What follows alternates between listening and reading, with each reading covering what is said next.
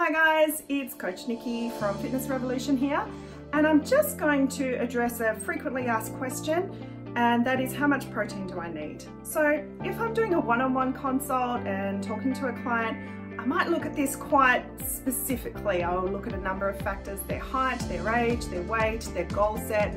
But in general terms, for people watching this video, a starting point for a woman is a palm, okay, of meat, so chicken, fish, whatever it might be. And that equates to about 20 to 30 grams, depending on the palm size, and our palm size is relative to our own body size. That's a starting point, 20 to 30 grams in each meal for a woman. For a man, it's double, so we're looking at 45 to 60 grams, so 2 palm sizes. And you'll notice, if you do enjoy protein scoops, protein shakes if you like, that a scoop usually equates to about 20 to 30 grams. It is the serving size that you're looking for. So 1 scoop for a woman, 2 scoops for a man. 3 times a day. So that is a great starting point for anyone wanting to ensure they're getting enough protein throughout their day. Great thing about protein is it fills you up, it triggers the fullness hormones.